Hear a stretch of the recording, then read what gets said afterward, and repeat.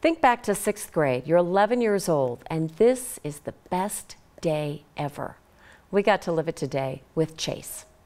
Today's a big day. Yeah? 2 years. Uh-huh. And guess what? What? Pictures look awesome. Yes! Yes! Yeah. Good. Good. Chase is finally cancer-free. He was diagnosed with stage 3 non-Hodgkin's lymphoma, and he endured some difficult, painful treatment. Cancer survivors know how significant this 2-year mark is. It really signals victory over cancer.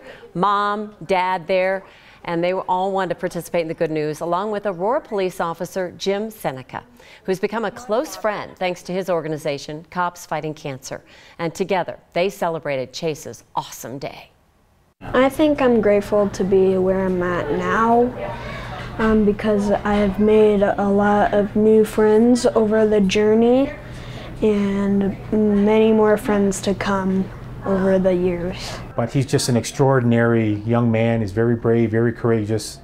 It's Chase's day, so he deserves a lot of the credit, and he's just a great kid. He's a cancer survivor too, so he should be learning as much as I'm learning and see what's going on with me. And it's kind of like a close relationship, like with a brother or a sister. You have this real good bond. Today was a great day. It's mostly tension, release, not tears of sadness, but today was a huge day for Chase and our family.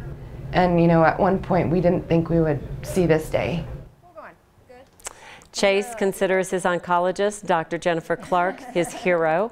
The entire family is forever grateful to the care they've received at Rocky Mountain Hospital for Children. And doctor's orders today, you're cancer-free. Go get ice cream. A big old cone. That's the way to do it. Yeah, so ice cream makes everything special. better. And he's just killing it in school, doing great in his grades, and he just wants to get back to that normal life of baseball and school and cancer-free. It was great of them to share that moment with all of us. It was great.